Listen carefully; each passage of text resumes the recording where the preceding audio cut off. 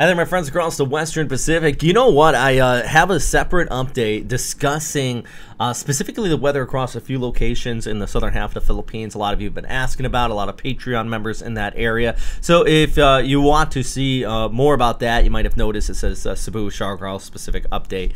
Please do check that out. But that is not in place, but added information on top of the normal Western Pacific weather updates here today. And you know what? Good news. Yeah, I'm working on some of this stuff. It's because it's pretty quiet out there. We are dealing still with the easterlies down here towards the south. If you look way out here, there is some convection in that area. Now, what I want to show you is nothing to be alarmed about at this point, but it is one of the questions people have been asking me about this area. In the long-range GFS run, has been trying to pull something. I mean, even if we take a look at tropical tidbits and we go over to a different model, you know, it has been trying to develop some sort of storm there for a few days now.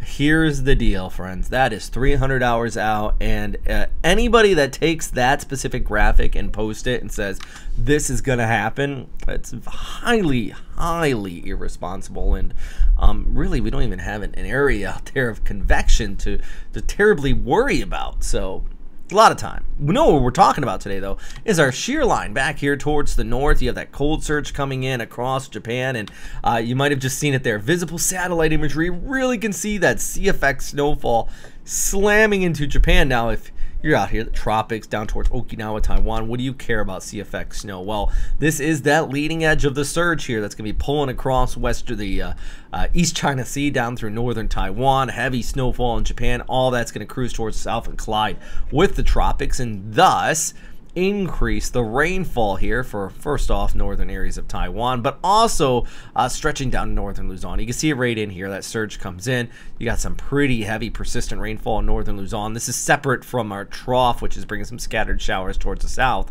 And yeah, it's going to be setting up some pretty decent rain, especially east of the Sierra Madre Mountains. Now, typical for this time of year, but still something to watch out for. Then we have another low, by the way.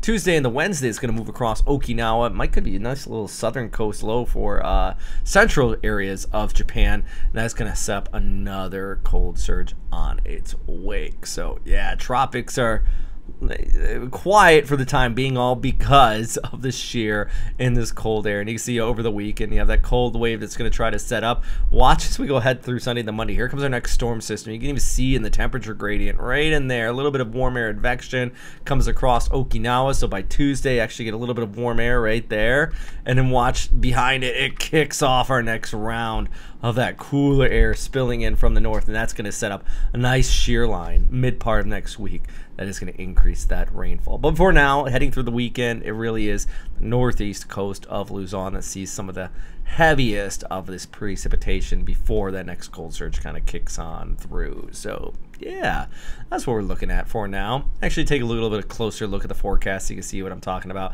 with that precip mainly being east of the Sierra Madre Mountains. A few isolated afternoon showers, but nothing too crazy at this time. But the rain does nothing too crazy in the more populated areas, I should say. There's a lot of rain. I mean, look at this. This is indicating this is in meters, so that's 200, nearly 250. Actually, let's go ahead and we can even move this around here. Let's scoot this down. Look at that. That's upwards of 300 millimeters in some of the mountains there. I mean, my goodness, that's a lot of rain. But it does stay east of the Cagayan Valley. But boy, a lot of precip in the forecast. Let's do our flyover in Davao, 34 degrees. Cagayan de Oro at 30 degrees there for you. Tacloban at 29. Remember I said I have a separate update for some of these areas here in the southeastern areas besides northeast Mindanao.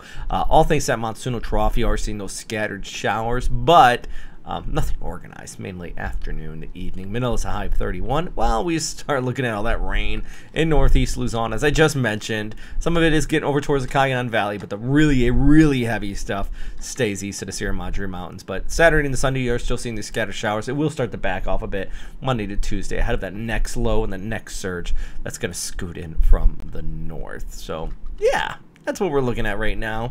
If you have any questions or anything like that, please let me know. And yeah, big shout out to everybody on Patreon. Continues to support this channel. I'm going to keep you guys posted. There's no tropical activity, and typically I wouldn't post anything if things are quiet. But you know what? Doing my best to keep you all posted.